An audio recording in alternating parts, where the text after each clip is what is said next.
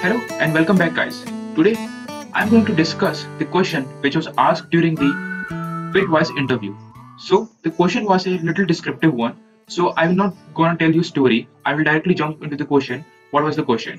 In simple words, the question was to find the sum of diagonals of the 2D matrix.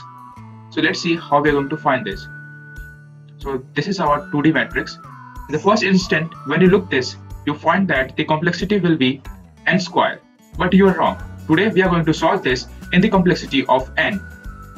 So we are going to access it row by row, and the first element, the index of first row and first column will be 0, 0.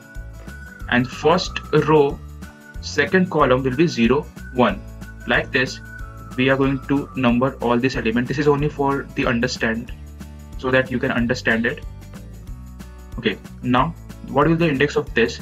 One thing you will notice that to get the sum of the first diagonals, which is this first diagonal, the index are same, like 0, 0, 1, 1, 2, 2, 3, 3.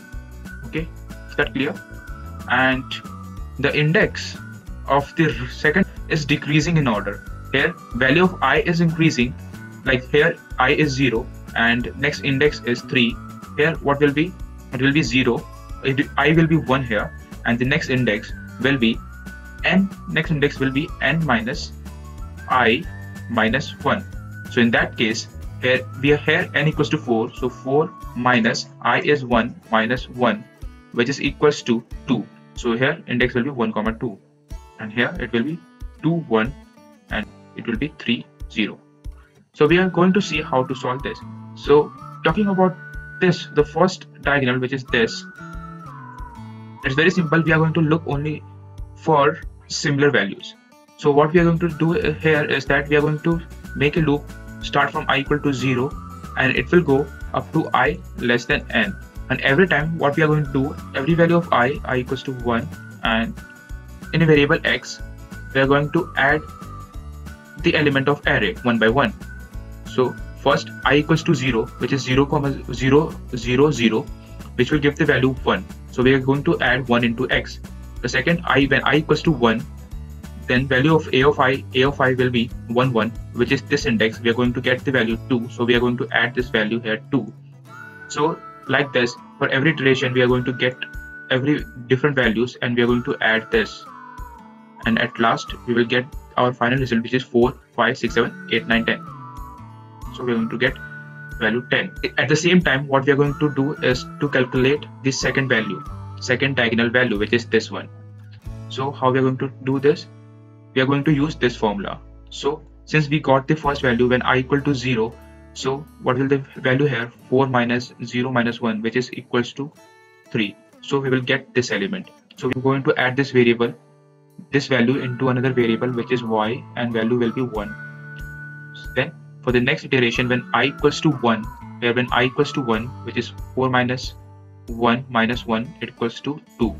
So we are going to add this number 1, 2, which is 1 again. Now when we again move, then value of I will become 2, and it will give this index, which is 1, 2, 2, 1, and at last we will get 3, 0 index. So this will add up the value total 3. So at last we're going to combine the value of y and value of x together to print the final sum, which is equals to 13. So this is the method how we are going to do this. So let's look at the program. So this is a class, and for you I have made an index. This time it's a 4 into 4 index, and I have randomly put the number here. We have taken int equals to 4. This is the number of rows we want, and this is first, and second is I have taken the variable 0, and first for the first diagonal, second for the second diagonal, and this is for continuation. This is the only for loop which is required, and this is the main logic here we have written. So let's see what is the logic. For the first, we are adding the value ai of ai and I. So what does it mean? The value which is here, the index which are same value, gonna add 1, 2, 3, 4. So this will gonna add here, and meanwhile the value of second will be a of for first condition when I equals 0, 0, n, which is 4 minus 0 minus 1, which is 0, 3. So we will got this second value. So this will add up, and This is the third variable, which is t, which is the total variable. This is not required, you can directly use to print here, but I have taken it for simplicity. And next, what we are going to do is here, you are printing the first diagonal, you are printing the second diagonal, and the total value of t. So this was a very simple program. Let's run this program. So you can see that the value of first diagonal, which is this diagonal, we have got the element, we got the total number 225, and value of the second diagonal, which is this, we have got 194, and total we have added the sum and we got this result.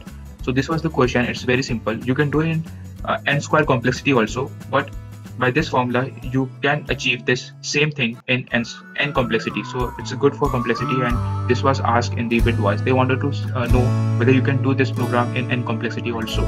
That's all.